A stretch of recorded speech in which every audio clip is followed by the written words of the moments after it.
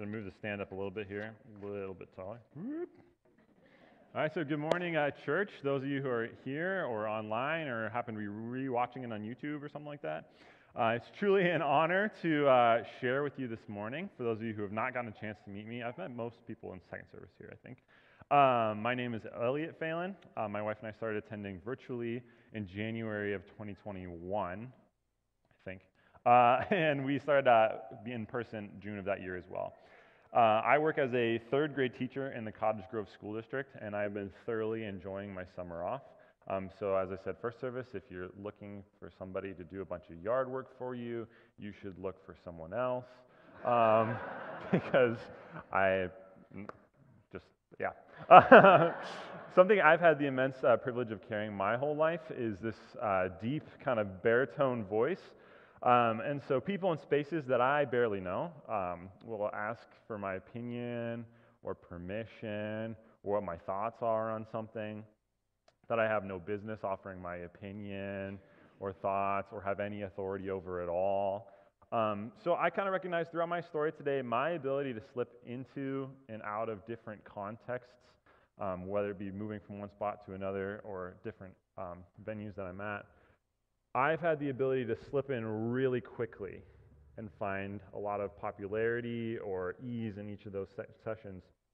But a lot of that's due, A, to God interceding in each of those moments, but also due to the fact that when you're someone who appears and looks like I do and sounds like I do as a tall, straight, very deep-voiced white guy, it's pretty easy to walk into the room and say, "Hello, I'm here and I have an opinion," and people go, "Okay, cool." So I said I'll say I stand before you as a 22-year-old with a lot of experiences, but many of them are just things I'm still learning from. And it is just all observations of God working not just through me, but also through those who I've seen around me in the communities that I've gotten to grow up in. So if you would actually pray with me, I'd love to open up with that this morning, ask God's words to be His and not mine. So. Dear Heavenly Father, thank you for bringing us all here today. I thank you for all the people that have showed up, even though it's a holiday kind of weekend here, to be a part of this community. I pray that my story touches someone in some way, and that it is at least entertaining for the next 15 minutes. In your name, Jesus, we pray. Amen. So when I was a student at the University of Wisconsin-Eau Claire, they had a slogan, so to speak. It's called the power of and. And the idea was that if a student came to Eau Claire, they would be able to be a bio major and they'd study abroad. Or like they could be a music major, and also a history major. It was basically their way of making you pay for two things and encouraging that you could do both of them. And as mature college students, we frequently swapped the conjunction and for the conjunction but and called it the power of but. That's with one T. As looking back over my faith story, I continually get to see that through every transition, God has revealed that my perception of Him and His people is good, but God wasn't ready to be put in any box that I put Him in. So flashing back here, when talking about 22 years of life, there's not a lot to talk about. So I was born in good old Fridley, Minnesota, Skull Vikes, to two Bible college graduates involved in running a student life at North Central University. My best friends when I was a little baby were college students, and I think that's pretty indicative of the personality that grew out of that. When I was 3, we moved from from Minnesota all the way over to Virginia for my parents to help take over a Bible college. They later found out that they were essentially hired to go down with the ship, and the Bible college closed 2 years later. I was too young to really have any big memories of this happening. But I think that this little bit of distrust with the church kind of started in that period of time. At 5, we packed up all of our stuff and moved to Everett, Washington State. So if you're tracking, that's like we're here, and now we're here, and now we're all the way over here. The first few years there, my dad was hired as an associate pastor of a larger Foursquare congregation. And as most ministry couples are, my mom tagged along, did almost as much work, and didn't get paid for it. Foursquare as a denomination is a rather new group in comparison to that of Lutheranism, formed in the early 1900s, and on the basis that God is our Savior, baptizer, and Spirit healer, and soon-coming King. The emphasis being on the fact that spiritual gifts are still alive and well today, and that God is present in the here and now. And that's not to say that New Heights isn't any of those things. It's just to kind of distinguish between the social networking platform Foursquare and the church Foursquare, two different things, all right? So Foursquare Church on its West Coast form is definitely let's start with 20 minutes of music, everyone's got their hands raised, you get up out of your seat, you pray for your neighbor, and then at the end of service, it's probably 15 more minutes of music, people pray with each other at the front, kind of service. They don't have liturgy. It's not required to take communion. The emphasis is just that God is the same yesterday, today, and forever, and that we are here to be his hands and feet. After about 2 years of my parents working at that church, they were called to South Everett Foursquare, and it's kind of here that I start to have my first memories of God working around me that weren't just ramifications of previous events. So the church that they took over had a floor of a very impressive 12 people in attendance, and a ceiling somewhere around 30. It had no kids. It wasn't technically even a church by definition, but rather still a church planting project because its size had never, in its like 18, 20 years of being around, ever hit the number it needed to be classified as a church. I was cynical as a little 7-year-old, and sometimes still are today, of the chances of this congregation surviving. And frankly, was a little worried after my parents had just bought a really expensive house to live in Washington, of this church's ability to support my family financially. And this is kind of the first but what these people lacked in those Sunday morning skills, the really impressive worship team and the person up front that charismatically speaks, or even in money, they had faith and mission to make up for. And to this day, I am not sure there are even 100 people at that church. But God still used us in that congregation, and still is, to do great things. So here's a kind of a list of some cool stuff that I got to see God do in that time period. That church started homework clubs that served thousands of kids, hungry and alone, after school while their parents worked second jobs, improved reading and math skills. They were so successful that the church couldn't host the group anymore because the church building was too small, so the school brought the church into the school, and then the school hosts it now. So the church operates out of the school. Pretty sweet. That's something like what we're doing now. Never mind. Backpack programs that supplied entire schools with supplies. So thousands and thousands of backpacks were given away. They had such a vibrant foster parent community that they started their own licensing agency to make it quicker to admit more foster parents. They had created a, quote, safe place for recently pulled out of the home foster kids to stay at, get a shower, get food, talk about what had just happened to them, and all doing that before they get placed in someone else's car as an alternative to sitting in the back of a police car waiting for someone to take them. And I say that all to say this was still a church of 40 people. What is continually revealed to me through this is that God is not just a God that loves just uplifting Sunday mornings, but also is about the ministry through the members of the church each and every day. And that success of God's mission is not due to whoever's up front talking, the glamour or their ability to speak well, but rather the faith and the drive of the community. And as this church's interest and involvement in foster care took off, my family jumped on board, and it was a family decision. And I say that because my parents always said, and I think they're listening online, so you can, if you're there, you can comment whether do you think this is a good idea or not. That they were raising adults. So whether it be finances or any big life decision that they would make, they would sit down with their kids, little 8, 9-year-olds, 10-year-olds, and they would make sure that we actually knew what they were committing to. So over the course of our time in Washington, as a ramification of that, I lived with about 50 different kids that weren't my biological siblings. There were definitely pros and cons to this. And I'm grateful for God's provision and calming presence for my family over this time. Because as I said, if we were working at a church of 40 people, and 40 people can't really tithe that much, and then you take in 3 extra kids, I'm not really sure how it, money-wise, worked out a lot of times. You may or may not know this, but there are not enough foster parents in the world for the amount of foster kids that there are, or I guess households that need kids pulled from them. So a lot of times we would get calls late in the night asking if we would take 2 kids just for a day or two. That would inevitably become weeks or months. That's why foster care in our family was a family decision, is because frequently I would get shaken awake and say, hey, Elliot, we have 2 girls coming, so you and your brother are going to have to shift over to this room so we can move your sister into the bigger room so then they can move in this room, and you just get out of bed and make your bed and move. It was entirely inconvenient. It was annoying, and it was financially and maybe emotionally a bad call, but it was good, and this too even was God's work. So when both your parents are pastors, it sometimes seems like God's ministry only happens here. We get really good at doing this, but that can sometimes be incomplete. God continued to open my eyes that ministry is as big as God is, and in our theology, God isn't just here in the church, it goes beyond that. When I was 11, we got a call that my grandpa was diagnosed with cancer, and the following year, my mom's church that she grew up in, Rhinelander, where my grandpa lived, was calling a new associate pastor to one day maybe transition the church too. So we sat down for another family meeting, we made cookies, and we had a really good life chat about whether or not we wanted to move again. The previous year, we had a life chat about how we couldn't afford private school anymore. So we had just transitioned 5th grade from private school to public school, and now we were going to move again to a different school the 3rd year in a row.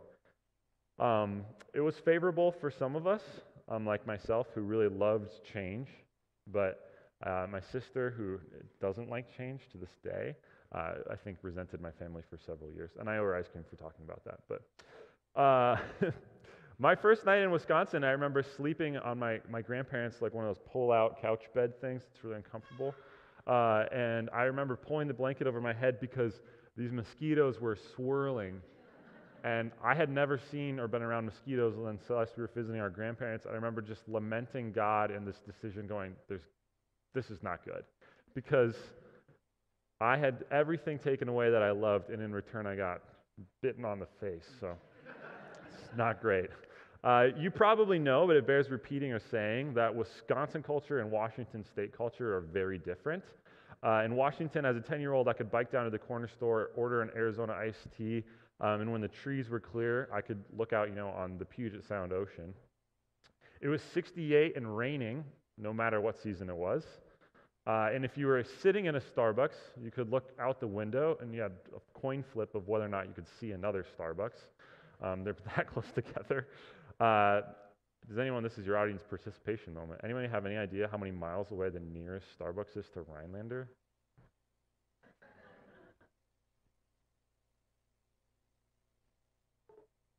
Keep going. The closest, there you go, 66.7 miles away. And I knew the 0.7. The difference is extended into church life, but it also extended into faith life as well. One may think, and maybe you don't think this, but that if you move interdenominationally, that churches would look or sound the same. But if you've ever been to any other ELCA church besides this one, you'll know that that's not the truth. Churches, even within the same denomination, can be quite different. So coming from a church that shared its sanctuary with 3 other businesses in the complex, we had to set up our own chairs and our own sound system every Sunday, to a church that had pews was quite a bit of a change. Upon arriving in school, I was overwhelmingly popular, which is not something people say in a negative sense most of the time. I fit in great with the youth group kids. I lived on a lake, and I had everything going for me, but I struggled to feel like any of it was right.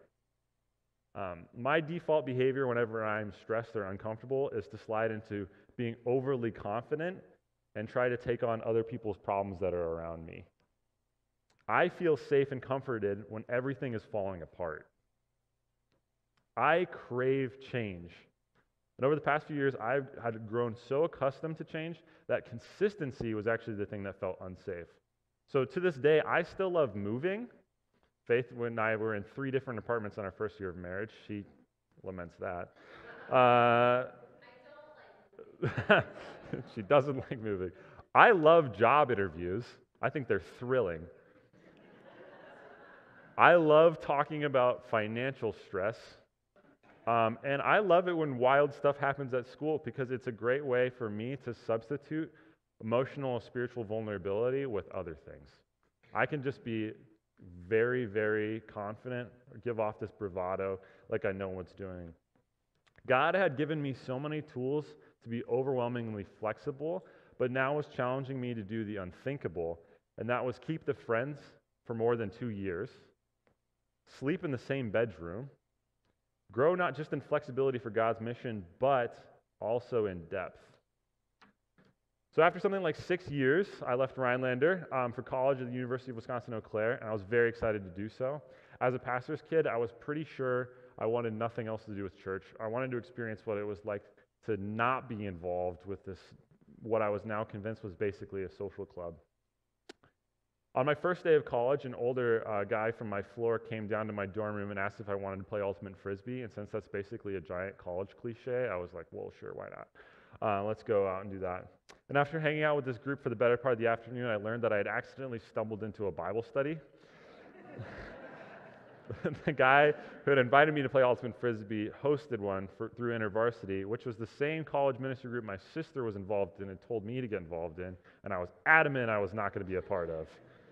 I went to a large group gathering later on that week, and out of my comfort zone, I started playing this uber confident character again, and accidentally let it slip that I knew how to play guitar and piano and drums, and I was a guy who could sing. And by my third week in college, I was singing and leading music. So essentially, I started college super adamant that I was not going to be a part of Christian orgs or anything or church, and by my third week of college, I was leading worship for 300 people. It was really quite a Jonah and the whale moment for me, but luckily instead of a giant fish or the bottom of a ship, I got ultimate frisbee. So InterVarsity was incredibly helpful for me in growing my faith. Up until that point, my faith had only been part of my parents. And something that had come to me was that I only had one perspective on how God was. And so after being a part of this group that was colliding, of I think this way, but there was no malice or hate in that, I was ready to give up on God's institution of church until I saw God move there. And so through the next 2 years, I started stepping into greater and greater roles leading music. I co-led a Bible study. I was pretty good at one of those things, not so good at the other one. I saw non-Christians see Christianity truly for the first time. And I saw churchgoers find God that really had never seen him in their communities. I failed epically over and over and over again in my leading. My confidence, my bravado was checked and challenged consistently by powerful and meek women and men alike, and I loved it because they looked me in the eyes and they said, "Your confidence is great, but you don't know what you're doing." And I said, "You're right." I learned about God from my Bible, but I may have learned even more from living in community with his temple. So just a short little hop, skip, and a jump later, through a relationship we formed at summer camp, Faith and I ended up here, which is, again, very different than any of the faith backgrounds that I've ever been a part of. I still sometimes struggle as someone who didn't grow up in this Lutheran liturgy and tradition. Doing things in service the same way 2 services in a row is very odd to me. But here, as New Heights, that was never the emphasis anyway. The emphasis is and always has been that God's love should be evident and amplified by God's people. We should gather on Sundays to celebrate that, but that shouldn't just be it. We should walk and talk and share that through our service and action throughout the rest of the week. So I am very excited in the transition to worshiping over at the Grove, partially because I live closer, but here we can still dig in with our hands and feet. That's just an opportunity to do it on a greater scale. We're not starting our ministry by going there. We're amplifying our ministry by going there. And I'm excited to see how here as a church, I can see the hands and feet ministry I saw in Washington. I can see some of the traditions that I saw in Rhinelander. I can lean into the daily community and small groups and worship like I did with InterVarsity in Eau Claire. And I can still be a part of this faith, even if it's not always the best liturgical fit or traditional fit. So as we, the greater church, embark on this mission together, I hope that this is the beginning of a new faith story for all of us. And I challenge you to challenge me because I don't know what I'm talking about, like 80% of the time. But no matter what, I will always sound like this, and I will always sound like I know what I'm doing, and I don't. Okay? Don't let me run a lot of things. I challenge you to challenge one another to continue to be God's hands and feet no matter what obstacles come up here. And I challenge you to exercise the but and continue to open your eyes to what else God has to show you. Maybe it's someone else's perspective. Maybe these faith stories have helped. But I think God is greater than any of our traditions or any of the ways that we may perceive him. Thank you.